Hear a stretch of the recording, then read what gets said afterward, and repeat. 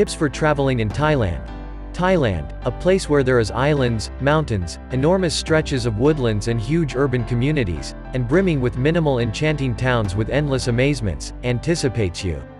Investigate a land where you'll never get exhausted.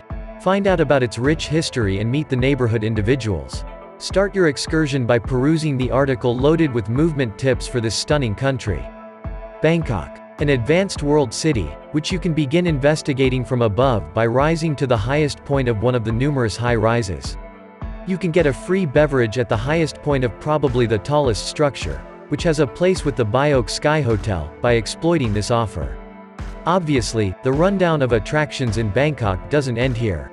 You can keep investigating the city by visiting the Temple of the Emerald Buddha and the most celebrated illustrious castle in the city, where you'll find Bangkok's social and chronicled legacy.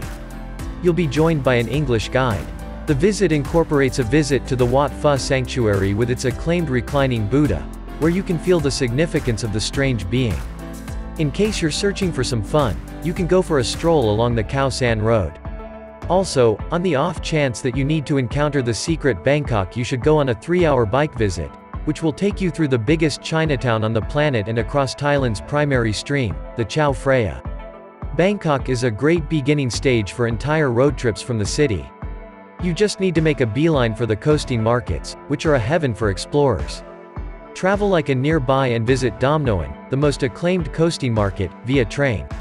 Once there, you can go out to shop for tropical natural product in one of the vivid boats and notice Thai culture. Not a long way from Bangkok is Thailand's old capital, Ayutthaya, where you can discover a sanctuary, which was announced in UNESCO World Heritage Site. All monkey darlings should visit the Lopburi Monkey Temple.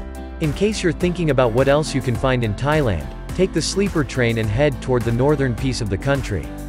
The sleeper train goes as far as possible north, where it stops in Chiang Mai, the city between the mountains. Visit the Doi Sutep temple sitting above the city. Take as much time as is needed and notice local people making contributions and supplicating. On your way back to the city, you'll experience numerous chances to investigate the obscure and possibly book an excursion for the following day.